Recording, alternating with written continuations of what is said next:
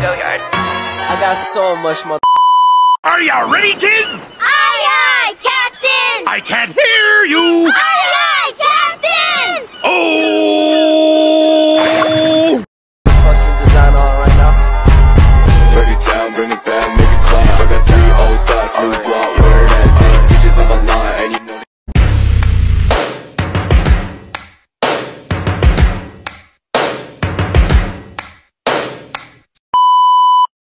Assalamualaikum warahmatullahi wabarakatuh. Kami dari kelompok 2 kelas 4 Agroteknologi Fakultas Pertanian Universitas Singapura Karawang.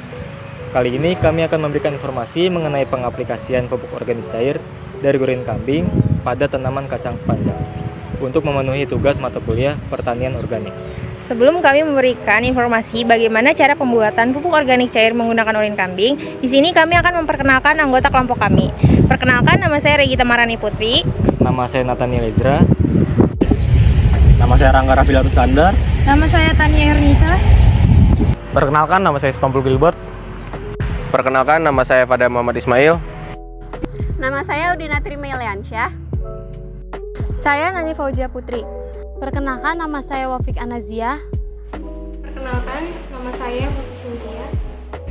Yang pertama adalah siapkan alat-alatnya berupa 1 buah galon lem mineral bekas, 2 buah ember berukuran 3-5 liter, lalu ada 1 buah skop tanaman, 1 pasang sarung tangan plastik, 2 buah pisau, 1 buah botol kecil berukuran 100 ml plus tutupnya, 1 buah lilin mainan, 1 meter selang 5 mm, 1 buah saringan, dan 1 buah corong. Yang kedua adalah menyiapkan bahan-bahan seperti urin kambing sebanyak 5 liter, air beras sebanyak 3 liter, pastikan air yang digunakan adalah air sumur, EM4 dengan dosis 10-15 ml per liter, dan 1 kg gula merah atau 4 butir gula merah. Kemudian hal pertama yang dilakukan adalah mencampurkan air gula sebanyak 2 liter dengan 4 tutup botol EM4 dengan dosis 10-15 ml per liter. Lalu campurkan urin kambing dan cucian beras, kemudian aduk rata. Setelah itu masukkan larutan mikrobiologi pengurai yang sebelumnya telah dibuat. setelah semua larutan tercampur, masukkan ke dalam galon dengan menggunakan saringan dan corong. Setelah itu tutup dengan sarung tangan plastik, kemudian tutup kembali dengan penutup galon yang sudah dilubangi bagian atasnya. Masukkan selang mikro pada tengah tutup galon yang sudah dilubangi, kemudian rapatkan dengan menggunakan lilin mainan hingga rapat. Pastikan ujung selang tidak masuk ke dalam larutan dan hanya menggantung. Untuk selanjutnya, botol kecil diisi dengan air sumur sebanyak setengah botol dan tutup dengan penutup yang sudah dilubangi. Setelah itu disambungkan ulang dengan mikro ke tutup botol kecil dan pastikan ujung selang tersebut terendam air. Setelah semua tahap dilakukan, diamkan selama 4 minggu dan diamati aromanya. Ciri-ciri dari pupuk organik cair yang sudah jadi adalah berbau wangi seperti tape, dan kemudian saat dicek pH-nya, angka yang didapatkan harus sekitar 5,5 sampai 7.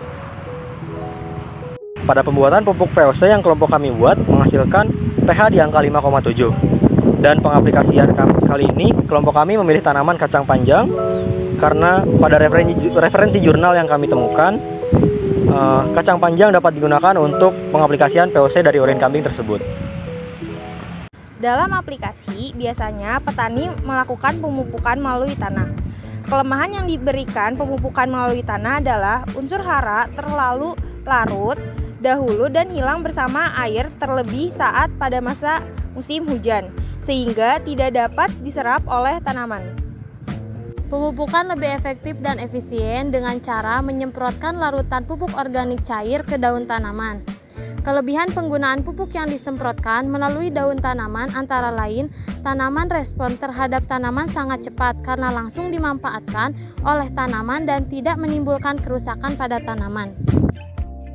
Adapun dosis yang kita pakai adalah sekitar 300 ml per tanaman.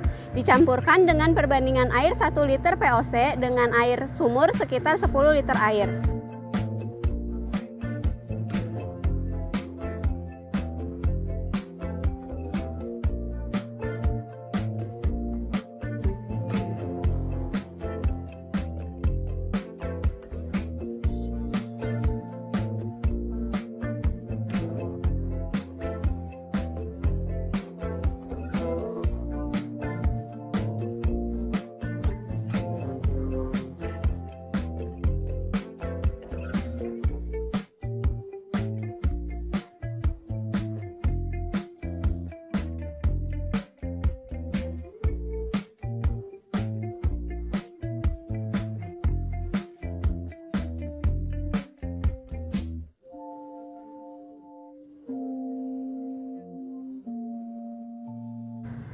Pada pengaplikasian kali ini, kami akan mengaplikasikan pada 10 tanaman, sehingga membutuhkan pupuk POC 300 ml dikalikan dengan 10 tanaman, menghasilkan 3 liter POC yang sudah dicampurkan dengan air.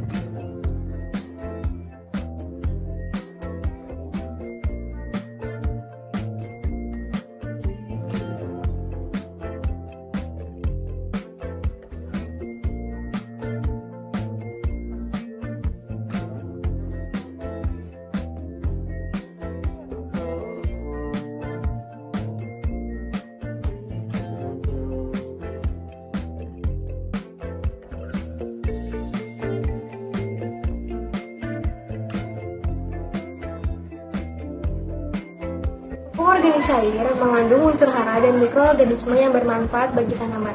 Mikroorganisme ini meliputi bakteri fotoprotein, bakteri asam laktat, ragi, actinomycet, jamur fermentasi.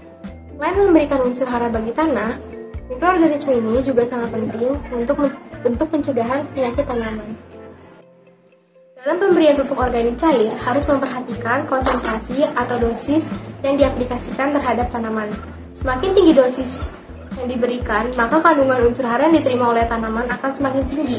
Namun, pemberian dengan dosis yang berlebihan justru akan mengakibatkan timbulnya gejala kelayuan pada tanaman. Oleh karena itu, pemilihan dosis yang tepat perlu diketahui oleh para peneliti, dan hal ini dapat diperoleh melalui pengujian-pengujian di lapangan. Salah satu POC yang berpotensi dikembangkan di Indonesia adalah POC urin kambing. Dalam urin kambing ini mengandung unsur hara yang diperlukan oleh tanaman, seperti nitrogen 1,50%, fosfor 0,13%, dan kalium 1,80%. Sekian penampilan video pengaplikasian pupuk organik cair dari kelompok kami. Mohon maaf bila ada kesalahan kata. Wassalamualaikum warahmatullahi wabarakatuh.